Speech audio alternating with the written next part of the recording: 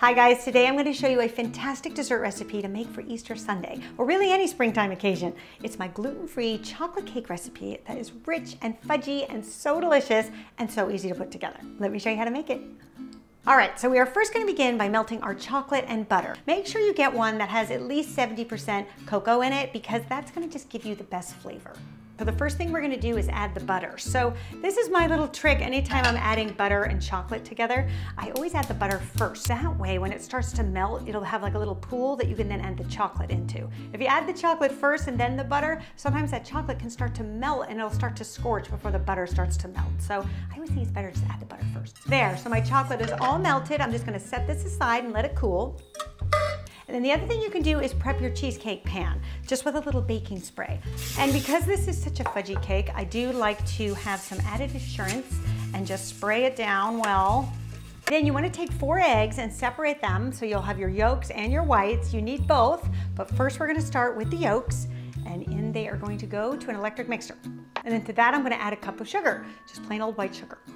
Then using the paddle attachment or your egg beaters, you are going to whip this up. Now the thing with this is probably the most important part of this whole recipe, is these eggs and the sugar really need to beat up to a very pale yellow color. It'll probably take about 5 to 7 minutes on high. There, so it should look like this. Pale yellow, thickened and kind of ribbony. Then you're good to go. At this stage, we're going to add 1 teaspoon of vanilla extract. And then because our chocolate mixture has cooled down enough, we can then add that. And then the other thing I like to add is 1 tablespoon of orange zest. The combination of the rich chocolate and the orange zest, especially in the springtime, is such a welcomed flavor combination. Okay, then we can whip this up. And then just scrape down the bowl as needed. So anytime I'm mixing something in an electric mixer, whenever I take it off, I also just kind of give it a stir, just because sometimes some of that batter can get kind of stuck in the bottom of your electric mixer. So it is a good idea just to give it another hand stir. All right, so in we go with the chocolate mixture. And you can see it's pretty runny at this stage, but we are going to lighten it with some egg whites. Then you want to whip up your egg whites. So I'm going to add my 4 egg whites in. And then you just want to whip it up until soft peaks form. For the dry ingredients, you're going to take 1.5 cups of just ground almond flour. It'll also be listed sometimes as almond meal. It's all the same thing. And then you're also going to add a teaspoon of baking powder and 1/2 teaspoon of salt. There you go. And then you can just whisk that up until everything is combined. And then almond flour can be a little bit lumpy, so I do like to use a fine mesh sieve just to sift it to work out the lumps. It's not a critical step if you don't have a fine mesh sieve, but if you want extra credit, this is a good step. Okay, then you can just whisk this up with the almond flour, and it goes. Then we can add our egg whites slowly in thirds, just to lighten this thick chocolate mixture.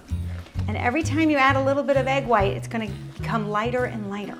You just want to fold it in so that you don't deflate your egg whites and end up with a cake that isn't as light. There, so now we can just pour this right in our prepared pan and it'll be ready for the oven. So a lot of you keep asking me about this bowl that I use in my videos. I actually got it at IKEA and it was the best bargain because I think it was like $7. And I will leave you a link in the description if you want to know where to get one. I love it because it has a little spout on the end of it. So it helps for pouring batter or eggs or any other thing that you have to pour. Okay, now you just want to smooth out the cake. You don't want to take it like you do sometimes other cake recipes where you bang it on the counter to get rid of the air bubbles, because that will deflate all of our gorgeous egg whites. You don't want to do that.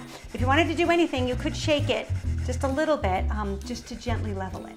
Okay, then we are going to place this in a 350-degree Fahrenheit oven for just about 30 minutes. You want to make sure that it doesn't dry out and it still retains its fudginess. So I say check it at 30. If the toothpick comes out clean, you're good to go.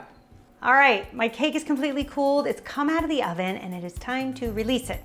Now you could just take this and pop it on your cake stand, but I don't know. I don't think that looks so pretty. So I like to try to gingerly remove it with a large spatula. So if you have a large spatula like this will work, or even a cake lifter would be even better. But I lost my cake lifter, so I'm just gonna use this.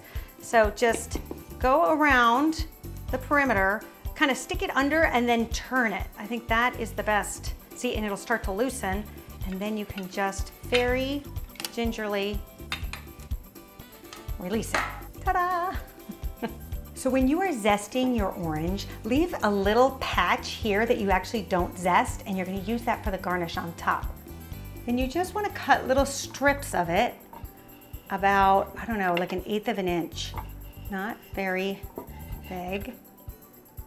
Then we are gonna dust our cake with a little bit of powdered sugar. I actually like to use a fine mesh sieve and just dust the sugar over it. And you can put as little or as much as you like. No judging. And then if you get any sugar on your cake stand, like I just did, you can just brush it off. I do find though, it's better to put the sugar on when the cake is on the cake stand than in the tin, because sometimes when you go to release it from the tin, you'll start to smudge the sugar. So that's just one little thing I've learned. Then you can put your little orange peel slices in the center like that. Just a little flourish. I think it's fun to kind of garnish things with the ingredients that are inside, just to kind of give people a sneak peek of what's to come. And I would serve this cake with some homemade whipped cream, and I will leave you my recipe in the description. All right, you guys, I hope you give this one a try and let me know what you think. And if you would like to be the first to get my videos in your inbox each week, subscribe to my newsletter. The link is below. All right, I'll see you back here next time. Until then, bye.